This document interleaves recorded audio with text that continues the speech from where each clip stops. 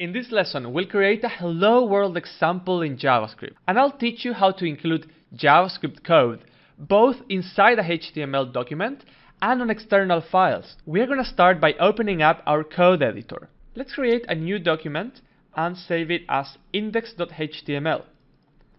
Now, let's open this index.html file in our web browser.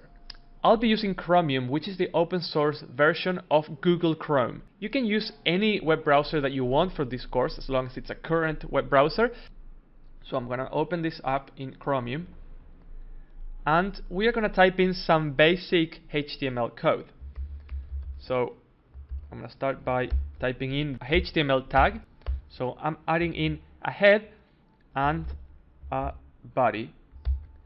And inside the body, I'm just going to type in hello, and there we go.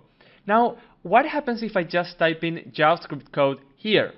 So I'm going to type in alert hello world, which is the code to render a message box that says hello world. But as you can see, if I refresh this page, this is being shown as text. Now, how can we make the browser execute or run this line of code? What we can do is use the script tag. So by using the script tag, you can enter JavaScript code in your HTML documents. Everything that I type inside of the script tag is treated as JavaScript code. Let's reload the page again and see what happens now. See how now I get the hello world message on my message box, just like we wanted.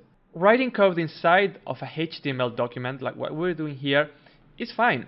But what if you wanted to include the same JavaScript code in multiple HTML files? Well, the best way to do that is by creating an external JavaScript file. So let's create a new file and save it as script.js.